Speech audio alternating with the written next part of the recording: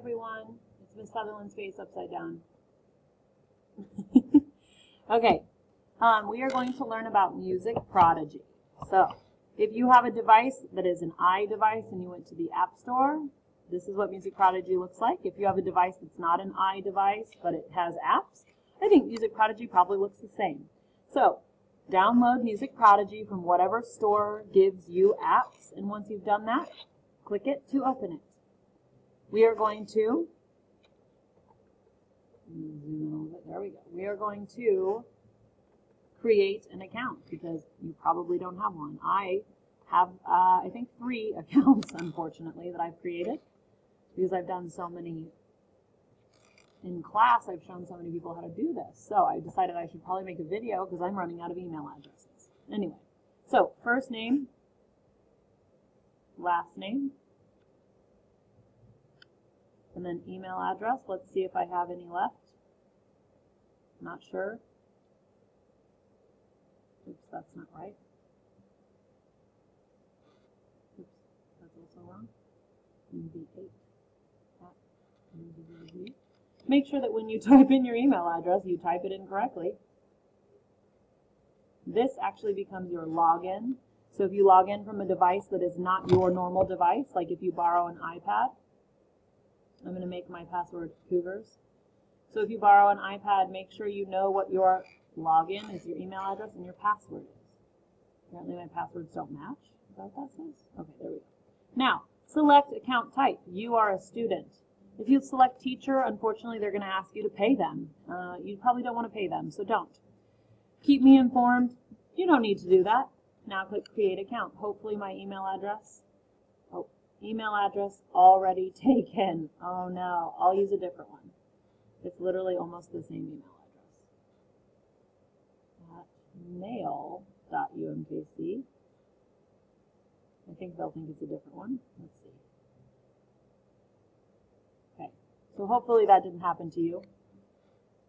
And we are creating account, student account, student, create account. Let's see what happens. Look at that, it worked. Okay. Now, is that coming on your screen? I'm so sorry about that. Stop, I have rehearsal, I know. Okay, now, select your level. Elementary school, senior high school, a hobbyist, singer. No, you're a middle schooler. And you're in choir or voice class. For instruments, 6th graders are going to choose either soprano, high voice, or alto, low voice. 7th or 8th graders, you can choose soprano, alto, tenor, or bass. You should know which one you think you are. In 6th, 7th, and 8th grade, guys, your voice is not actually fully what it's going to be. So Miss Sutherland is an alto, but Miss Sutherland can literally sing any part. Okay? So as a 6th, 7th, or 8th grader, you're not necessarily a soprano, an alto, a tenor, or bass. You're just a middle school singer. I'm going to choose alto. You can choose whatever. It's not really going to change any of the examples. Okay. Music Prodigy Classroom is every music student's best practice companion, providing real-time feedback and automatically tracking progress. Practice on your own. You can do this at home. You can do this in the car. You can do this, I don't know, anywhere. See the results and share with your teacher. Real-time feedback helps you know how well you are performing. Immediate feedback is shown to accelerate learning music 5 times faster. Okay, so when we get to Music Prodigy, when it opens, you are not yet in a class. This sample songs thing, I don't know what it is. We don't need it. It's not for us. So you're not yet in a class. So your page should look like this. We are looking to add a class. So this red button in the bottom right-hand screen is where you're going to add your class. The class codes are at the front of the room. Right now I'm going to join class 3A. But you guys have specific classes you need to be in. Do not join the wrong class because then I'm going to not know when I go into grade things. I'm not going to know, you're not going to show up on the grade book. So make sure you join whichever class you're in. 3A, 3B, 4A, 4B. Okay, so now I'm in 3A choir. And I'm going to have some assignments now. So if I click on 3A choir, it says I have 71 songs. Oh my goodness, Miss Sutherland. And those songs are under homework assignments. Okay? I'm going to click on that. And you guys are going to do numbers 1 and 2 by the end of next week. So by the end of, well, I need it by Thursday the 13th. Okay? So everybody has number 1 and number 2 due by Thursday the 13th. Hopefully you can get it done today in class. So we're going to practice number 1 together. Or you're going to at least see me go through it. Very important, guys. Lots of stuff on this page to read. Most important thing, assessment is what you have to be on for me to see the grade. Practice is something you should do when you haven't yet sung it. Have I sung this yet today? No. So I'm going to click practice to go through it for the first time. Over here you have beats per minute at 80. That's what it is during the assessment. That means it's going 80 beats per minute. So it's going moderately fast. I'm going to slow it down a bit right now and just move that little dial over so that when I practice it this time, I am going at a slower pace. But just remember, guys, with practice, this does not give you a grade that Miss Sutherland can see. It's going to give you a grade so you know how well you did. But Miss Sutherland does not see the grade when you do practice. So make sure if you're wanting to turn something in, it's under assessment.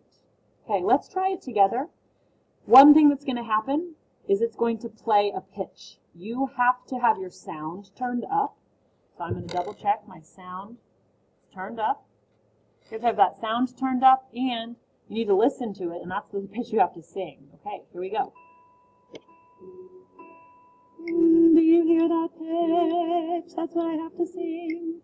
Now it's counting me in. Ready? Go. Do, re, mi,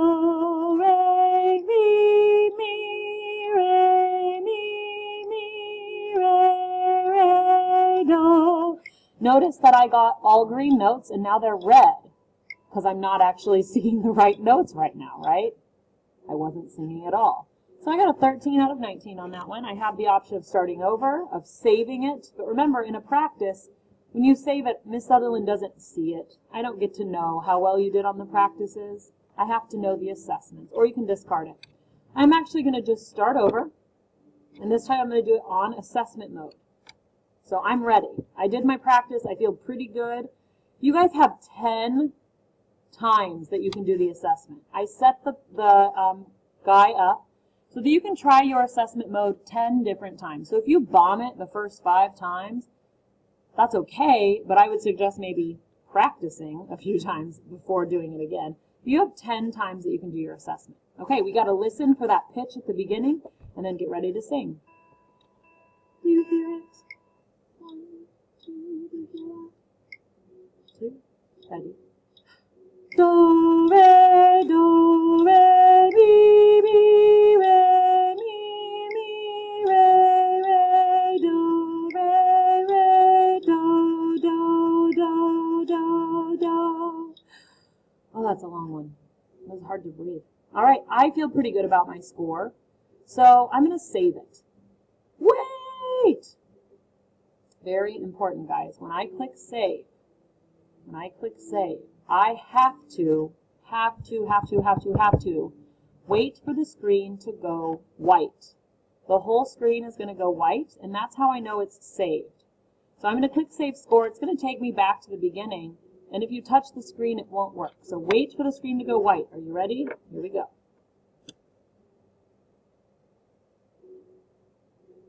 Notice it's not white yet. This is still not white, right? Now it's white. Whole screen is white. Here we go. Yes, that's exactly what we want. So notice that I have a green circle. Filled in green circle. It's 12:07 p.m. on October 5th. Miss Sutherland can see all of this. And I can click on this report and look at how well I did on my notes, or look at which notes I maybe messed up. Apparently it's not going to happen right now though. I also, on my end, on Miss Sutherland's end, I can listen to it. Oh, there we go. There's our report. It took it a moment to generate, but that's okay. So you'll notice that all of those notes were correct, okay? I can also listen to them on my end, okay? So you have homework assignment number 1 and number 2. Let's make sure Miss Sutherland needs to check her list and make sure that she talked about all the things she needed to talk about. So let's go over to her list. Very important stuff here. Okay, assessment. Remember, you need to be on assessment mode. Pitch. Remember, you have to play that pitch at the beginning, and you actually have to sing the pitch or you'll be wrong. White screen. You need to wait for the screen to go white after you save it, or it won't save. After you save it, make sure you have a green circle. That means Miss Sutherland can hear it. And then, of course, all of the homework assignments are in that folder. Remember this folder, homework assignments for S-Cubed Middle School Choir. Let's go back to 3A. That one right there, homework assessments, or homework assignments, sorry. Okay, so hopefully you guys are ready to give it a try. Here is Music Prodigy. Good luck. Numbers 1 and 2 are due next Thursday, October 13th. Peace.